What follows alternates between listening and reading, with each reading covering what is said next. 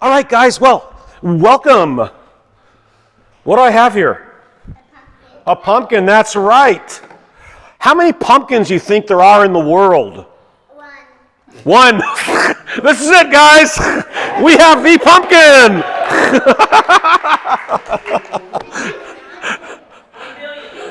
That is so cute. See, I always let the kids talk because you never know what they're going to say, right? Like I was at a show once and in the middle of my program, and a little girl stood up and she said, "My daddy's a lawyer. Do you know what he named me?" I said, "I don't know what." She said, "Sue." That's a true story, by the way, okay? So that's why you always let the kids. So there's one pumpkin in the world. No, we have one pumpkin here, but how many do you think are in the whole world? How many do you think, Noah? 100,000 million, 100,000? That's a lot. That's a pumpkin with a lot of zeros after it. Yeah, there's probably millions, maybe even billions of pumpkins in the world. But you know what? They're all different. Just like there's billions of people in the world, and there have been billions of people ever since the world started. And you are different than everybody else. Isn't that great? God made us all different. We have our own talents. We have our own gifts that we can use. I guess gifts and talents are kind of the same thing, right? We have our own desires and wants and everything. And God knows you. He chose you. He chose you to love you. Isn't that awesome? Just like I picked this pumpkin, my wife picked this pumpkin and, and brought it, okay? God, let's just like she chose that pumpkin out of all the pumpkins that were in the store, and I don't know how many were in the store, probably not 100,000 million billion, but there were a lot of pumpkins there. She chose this one. And we're going to do something special with this pumpkin. You want to carve it? All right, I got a knife. But why is that important? Well, look what Ephesians says.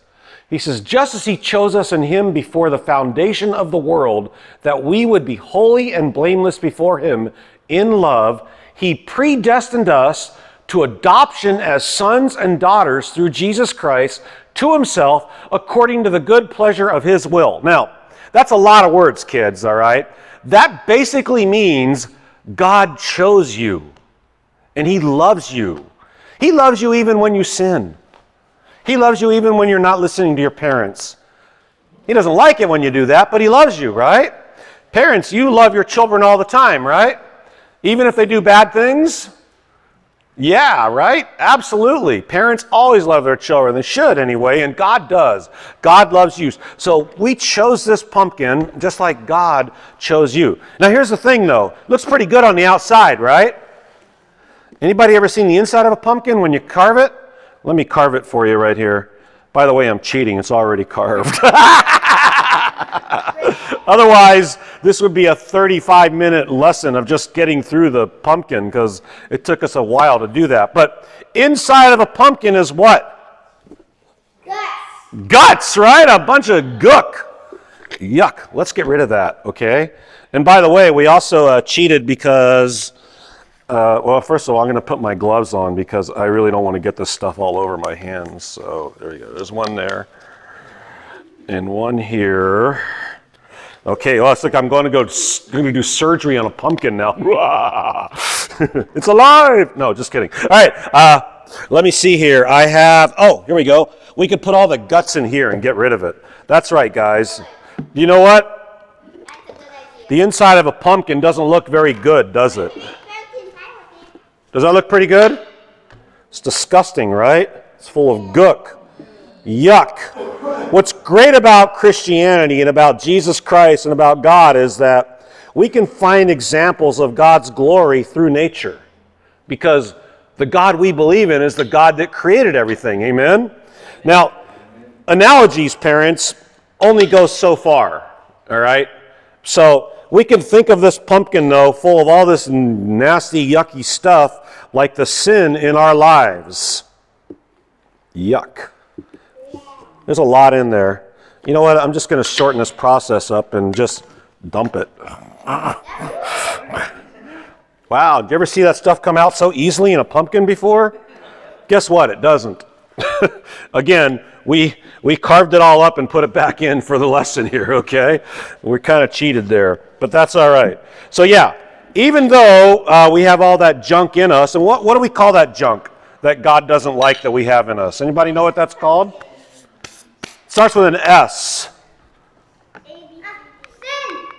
That's right. Romans 3:23 says, "For all have sinned and fallen short of the glory of God." So what is a sin? Guys, think of any sins? What's one? Pumpkin has seeds in it. That's not really a sin, but yeah, right, that's right. A sin is something you do that's not a good thing, right? Like maybe you're angry and mean to your sister. Do you guys ever fight? Yeah. One says no, the other says yes. Mom and Dad, do they ever fight? Not really? That's great. Yeah, okay, well that's good. You're doubly blessed then. Our girls used to fight a little bit, and it was funnier because the younger one was tougher than the older one at the time. But not anymore. Victoria's a lot tougher now, but she's also older and stronger. Well, I don't know. They're probably both strong. They probably both could beat me up if they wanted to. But anyway, fortunately, they don't want to. They love me. But the point is we have sin in our lives, and everybody has sinned. Jesus said, even if you think a bad thought about somebody, it's like you've killed them in your heart. That is sad, right? But God wanted to get rid of all the junk in our lives. So you know what he did? He sent Jesus for us. The Bible tells us that in Colossians 2:14 here, he says, having canceled the certificate of debt consisting of decrees against us, which was hostile to us, and he has taken it out of the way, having it nailed it to the cross. What does this mean? It means that Jesus went to the cross for us, boys and girls. The Bible tells us that if we sin, we die. And dying means not being with God forever. God didn't want that. He wanted to get rid of all that junk in us, right? And keep it so that we could be with him forever. Now, this is a lot of mess here. Let me get rid of some of this stuff here, okay? Anyway, so God went to the cross for us in his son, Jesus Christ. Jesus came, died on the cross for us so that we don't have to have that sin in our life. And not only then, let me get that pumpkin back here, okay? So we're looking at the pumpkin again, right? We got all the junk out of it, okay? And Jesus went to the cross for us to remind us that God got rid of that sin. But the problem is it's still hollow. You've got to fill it with something. Let's see. What does it say here? It says, therefore, if anyone is in Christ, this person is a new creation.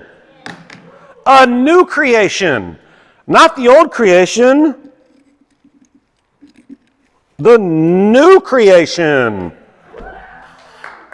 That's not a magic trick. I just switched pumpkins. But it took us a while to do that, to make a new creation. It took me a while to do that, okay? And it says here that the old person, the old things have passed away. In other words, that junk, that sin that we had in our life, we don't need to even think about that anymore. God has taken care of that, and he's given us a new creation. That's kind of a happy face, right? Now, you've seen some pumpkins, I'm sure, that are kind of scary looking. Yeah. Disneyland used to have a pumpkin carver that would make the most incredible pumpkins. They would carve all the different villains and stuff on the pumpkins, but I'm not that talented. I made a happy face, okay? Very simple here. But again, it's empty.